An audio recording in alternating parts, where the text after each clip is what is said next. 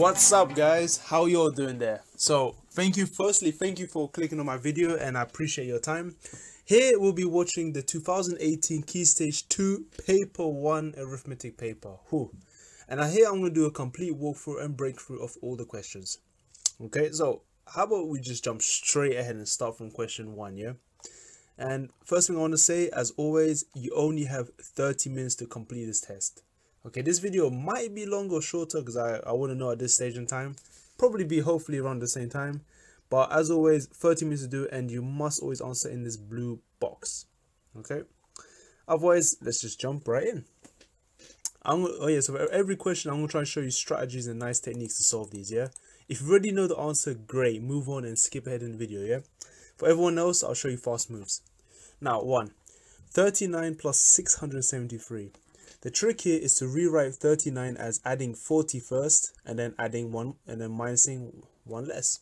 So 673 plus 40, so 4 tens added to 7 tens will give us 713. So 67 plus 4 is 71. Minus 1 unit, you should get 712. Alternatively, we could have done 673 plus 39. I mean, this is the safe way and this is fast. 3 plus 9 is 12, so 2, carry the 1. 7 and 3 is 10, plus 1 is 11, carry the 1, and 6 and 1 is 7. So yeah, you pick your method, yeah? So just try and do the fastest way because you got 30 minutes. Next one, 2. 9 11s take away 4 11s. Well, because the denominators are the same, we just plus or minus the top. Because we subtract, it'll be 9 take away 4 is 5, so 5 11s. Easy. Question 3. Double 45. 2 times 45. So if you already know the answer, it should be 90 because double 45 is 90. If you did not know that, I would partition this.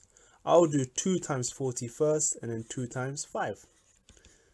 So the easy way to do this is 2 times 4 is 8, and then stick a 0 is 80. 2 times 5 is 10, and then add them up, you get 90. Easy. Next one. Now 838 divided by 1. Well, this is just, you don't even need to think. Anything divided by 1 is itself, so 838. You're splitting, for example, 838 pies by one person, so he's obviously going to eat all them pies, so that's why it works like that. Number 5, 99 divided by 11. So this is timetable facts. We need to know how many 11s are there in 99, and well, it should be 9.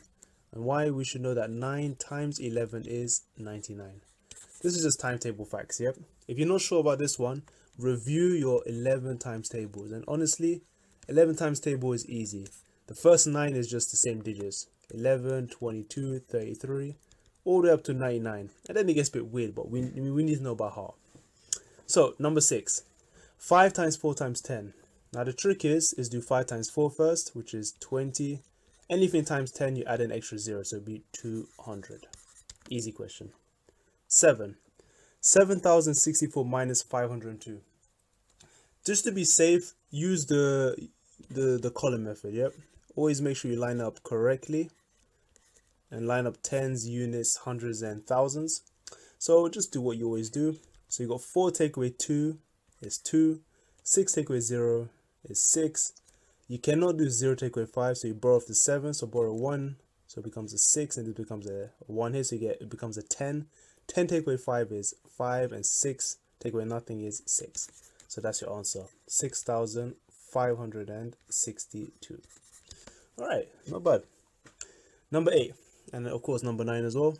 6 to power 2, so this means 6 squared. 6 squared plus 10. So 6 squared literally means 6 times 6, which is 36.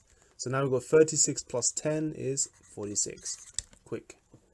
Number 9. 56.38 plus 24.7. Oof. This one is easy, just a bit long. Again, line up this case the decimals now, so always line up your decimals. So you got 56.38 and you got 24.7. And if you got a gap, just put a 0. Okay, always never leave your gaps empty. Just always put a 0 in. So now we have to add them, which is again as always, and line up your decimal place here. So you got 8 plus nothing is 8. 3 plus 7 is 10, so 0, carry the 1. 6 and 4 is 10, plus 1 is 11, carry the 1. 5 and 2 is 7, plus 1 is 8. Now, I just want to say a few things here. Just a little tip for you guys. When you do these kind of questions, And always trying to find strategies. Try and find number bonds to 10 or number bonds to 20. For example, I always did 6 and 4. I did not do 1 plus 6 is 7 and then count 4 to make 11. It's a bit awkward. Always do 6 and 4 is 10 and add the extra 1. 3 and 7 is 10. Sometimes it's just look at the numbers, just think number bonds to 10. Can I do that? Yes, and then add the rest. It's very easy and there's a high chance you won't make a mistake. But anyway guys, if you've enjoyed this video so far, please give me a like, you know, and share with your friends, share with your teachers, your colleagues, share with everybody. And yeah, otherwise I shall see you guys soon.